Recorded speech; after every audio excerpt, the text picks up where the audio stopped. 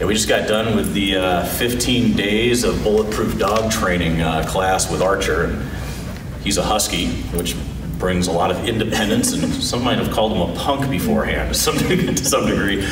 But we're absolutely amazed at the progress he's made in just 2 weeks. I mean, even after just the first week, and Tom was sending us videos of him healing, walking alongside him in public forums, and not ever, breaking away from that. Even kids running by, and they all wanted to pet him, but Archer stayed very disciplined. So, just today was our pickup day. We spent a couple hours understanding all the commands, and he followed them. And I think I'm going to need more training than him, and just trying to get used to getting used to the different commands and things to do.